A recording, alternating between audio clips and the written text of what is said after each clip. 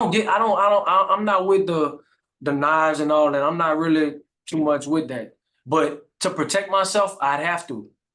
I understand. I had to protect myself, and he was a big boy. I don't know if y'all got the pictures. He was a big boy.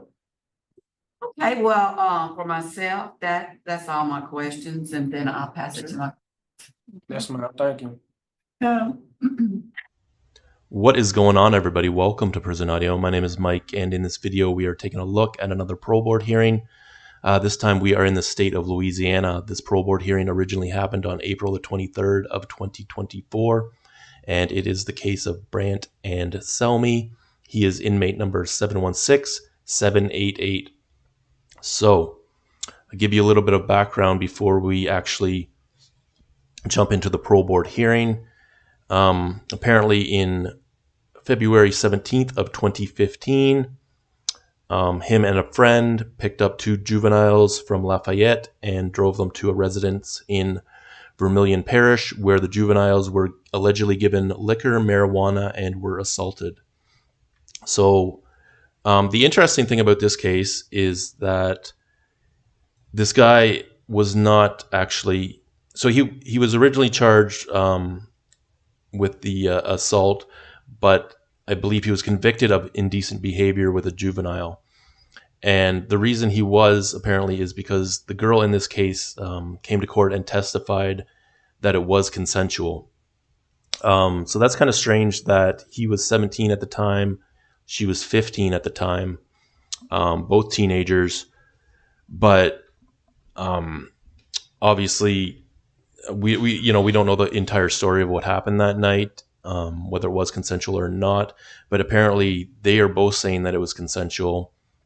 So it seems strange that he was given 14 years for it. So we're gonna have to wait and see what the parole board has to ask him about that. And the other interesting thing that came up in regards to this case happened in 2017. In which he was charged with a stabbing in the prison. So we're going to see if the parole board asks him about that. And yeah, we're going to see what happens today, whether Louisiana decides to grant him parole, whether they decide to deny him parole. So stick around until the end of the video. I will come back with some comments, and we will see you then.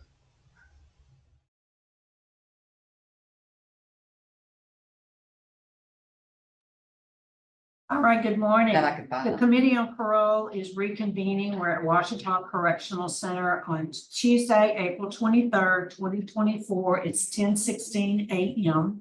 I'd like for the officer there at Washita to please introduce yourself for the record. Good morning, it's Deputy Marchand. Thank you so much for accommodating us again this morning, Mr. Marchand. And we have, I'd like to ask the offender, please introduce yourself. Tell us your name and DOC number. Brant Anselmi, 716788. Yes, sir, Mr. Anselmi. And let me introduce the panel to you. My name is Cheryl Renatza. Mrs. Stapleton is seated to my left. Mr. Freeman is seated to my right. I want to acknowledge that we also have some guests that are joining us. We have your mother, Miss Broussard, and your cousin Jordan. Both of whom will be speaking on your behalf. And we also have your sister, Britlin, who is watching, but she will not be speaking this morning.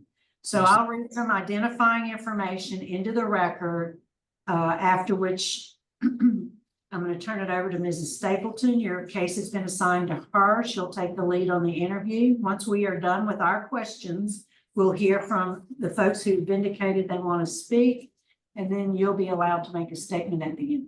Yes, ma'am. So, Mr. Anselmi, you are classified as a second felony offender.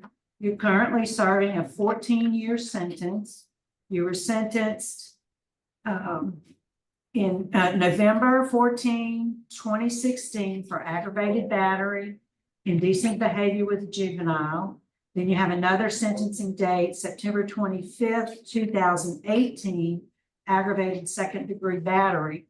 Those sentences are running consecutively, so it is a 14-year sentence. Parole eligibility date has passed. That was October 8th, 23. Your good time date is September 24th, 2027. Does all that sound correct? Yes, ma'am. All right, would you answer Mrs. Stapleton? Yes, ma'am. Yes, sir. I see that, well, good morning. Good And, morning. I see that on the first charge that happened 2015. And Yes, of course, ma'am. I read that it was actually a scam. It was a Facebook scam and y'all went to the person's house. Can you tell me something about that particular charge? Well, it was a scam at first, like everything, it was, I guess you could say teenagers being teenagers, but I really got set up on the whole ordeal. But in the end, they got me with indecent behavior with a juvenile because I was 17 and she was 15. But it was just, I guess you could say teenagers being teenagers, man. I mean, Okay, so that's the juvenile rape. You were 17 and she was 15 when that happened? yes, ma'am. That's what the indecent behavior with a juvenile came in at. Were y'all boyfriend and girlfriend? I mean, we were seeing each other for some months. We never identified each other as boyfriend and girlfriend, but we had been seeing each other for months. Was it consensual? Are you saying it was consensual? Yes, ma'am. That's how I got indecent behavior with a juvenile because she had came to court and let the judge know that it was consensual. Her mom was trying to push the issue. Her mother was pushing the issue on a judge. Okay. Can you tell me about the Facebook issue? The one that you had a victim and it was a Facebook situation? You went to the house and then you were charged. With the that. aggravated battery? Do you remember the one in 2015? That y'all went and you stole $8 from a person, Mr. Lancome? Yes, ma'am. It wasn't a more of a scam. It wasn't really about the money. The person that did something to my cousin, which he took some pictures out of my cousin's phone and some naked pictures at that and sent it to the whole family. And I mean, it was really for us to really beat him up, but we ended up getting his money instead. I was young. I couldn't think at the time, honestly. I was young and dumb. Now I've been in jail 9 years. I done changed a whole lot. If I could speak to him right now, I'd apologize. And if I could take it back, I would, but unfortunately I can't. And, I've learned from my mistakes and I'm just ready for my second chance to be able to, go out there. I came to jail when I was 17. I haven't been home ever since. You were 17 when you went to his house to pick him up? That's your first offense, I see Right. here. Yes, ma'am. Yes, ma'am. 17. Now, he did release a statement. I'm not reading the whole thing, but he said it was okay to say it. One of the conditions that he had, if you were to be released, would be that there would be no contact. Yes, ma'am. Yes, ma'am.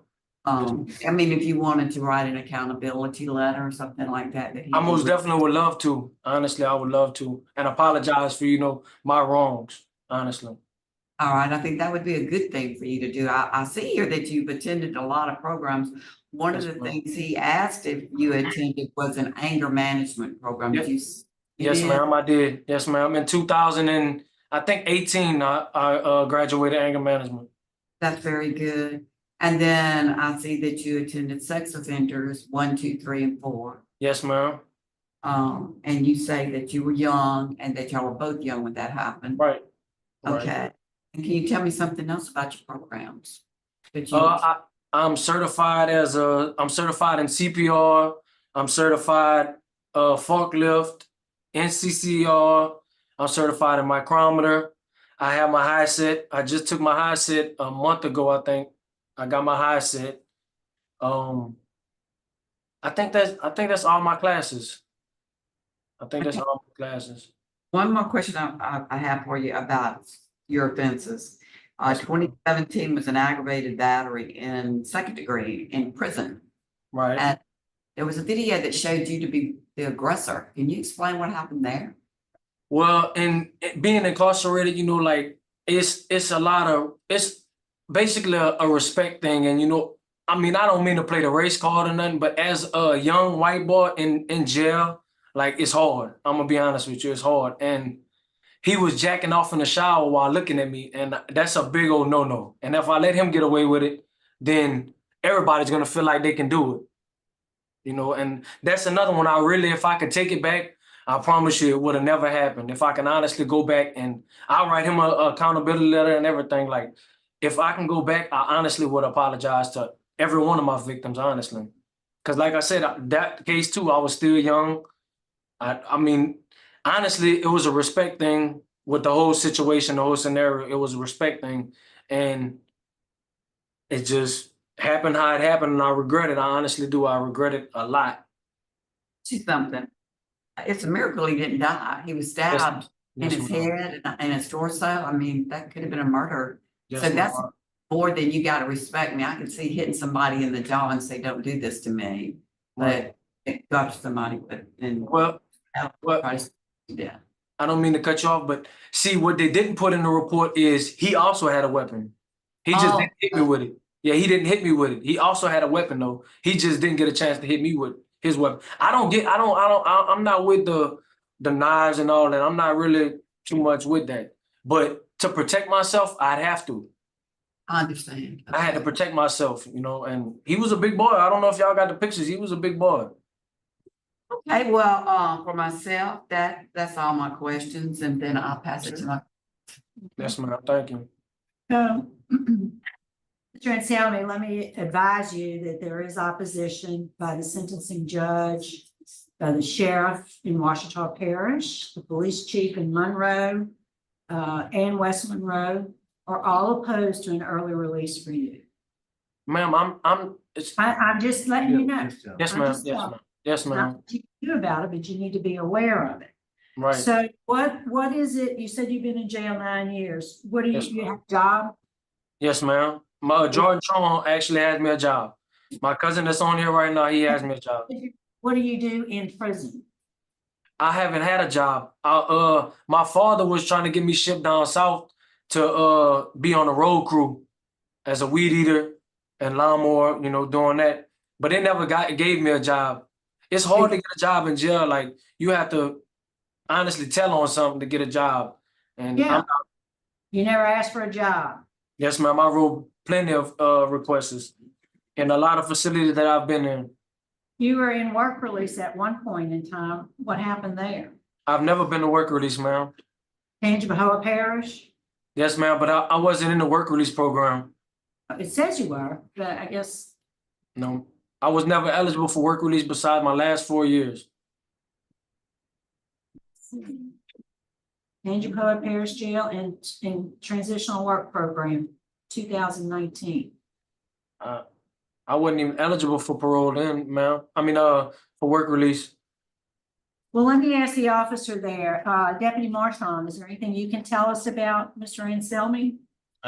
He's been with us a few times since 2017. He's never had an incident or write-up while here. And we would like to put him to work, but OCC policy is due to the aggravated nature of his charges, he isn't qualified or isn't opportunity to work here. Even though we'd like to, but that's sheriff's orders, so. But no, since he's been here with us, he's been a model inmate for us. All right, good to hear. Thank you, sir. We'll hear from the folks that want to speak on your behalf. First, we'd like to hear from your mother, Ms. Broussard. Yes, ma'am. Ms. Broussard, what would you like us to know? Your microphone's on mute. We can't hear you. Unmute your mic, please. Can you hear me now? Ma'am. Okay. I just think Brant, he's a great kid. He really is. He's had some misfortune, some unfortunate incidents, but he's a great kid. He has a job waiting on him. He has a residence waiting on him, and he has a whole community waiting on him. We just want him to come home. Yes, ma'am. Thank you. We appreciate you joining us this morning. And Thank Jordan Trahan, we'd like to hear from you. Yes, ma'am. Pretty much what I wanted to say is being in contact with him from the beginning. It was rough, you know, the first couple years, but the past I can say like 4 years he has grown a lot. I can call myself somewhat of a mentor for him. I just really wanted to join the meeting to show my support, let you guys know that he does have a job waiting. I have been running my own company for about 3.5, 4 years, and I would love to have him by my side. Um, as soon as he does get an opportunity to be released, I'll be there for him to kind of help him get back into the swing of things with society, getting him on the right track, maybe potentially opening up his own business. Okay, thank you, sir, for joining us this morning. I just have one more question. Mr. Anselmi, you have a loss of good time in March of 2021. What was that for? A phone? That's why when you were at Riverbend? Yes, ma'am. That was the con. Is that your last write-up? Yes, ma'am.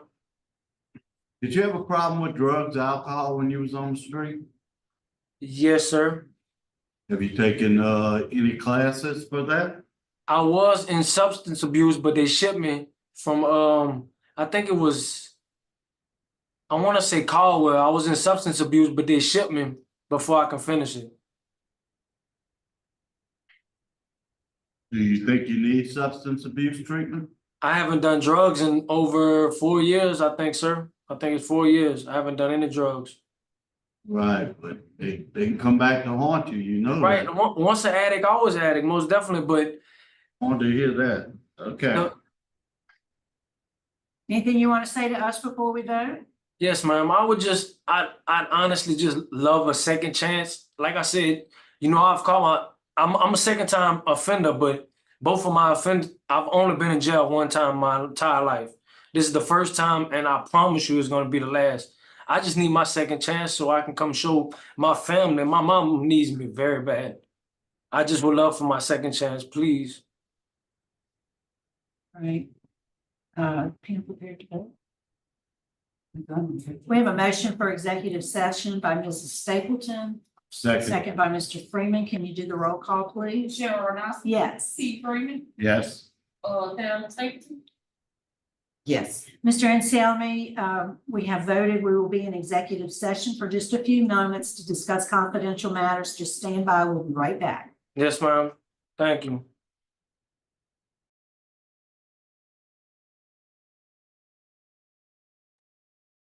All right, Mr. Anselmi, we are back in regular session. It's 10:35 and we are ready to vote, and Mrs. Stapleton will be voting first. Yes, ma'am. Mr. Anselmi, my vote is to grant you parole today. And I'll have a special condition of that you attend Thinking for Change. And see your mother on Zoom. You know what it's like to be a mother, so, you know, and I know that your cousin, that's what I'm waiting for. So I'm so happy you have good family support. And I pray with them that from this day forward, your life is different and improved and that you. Yes, ma'am. Thank you so much. All right, Mr. Freeman. Okay, Mr. Anselmi, my vote is also gonna be grant conditional upon you completing that class. You have no contact whatsoever with any of the victims. Okay, Yes, sir. if you get around those victims, you best leave. Yes, sir. All Yes, sir. right. And I'm kind of worried about your drug problem, but you'll be living in Abbeville, so the closest place we got for you would be Lafayette. Do they have some AA meetings in Abbeville? Yes, sir. Let's start out taking 2 of those for the first week, for the first 6 months, and then you decide. I sure will, sir. I thank y'all so much.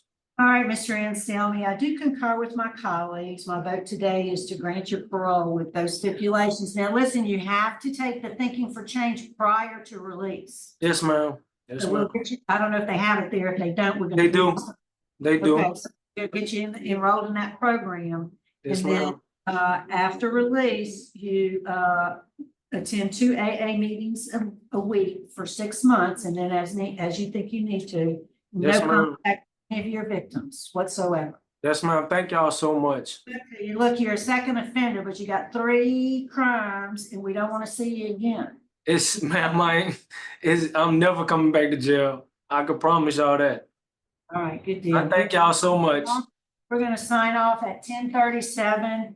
Thanks, Deputy Marchand, for accommodating us this morning. Yes, ma'am.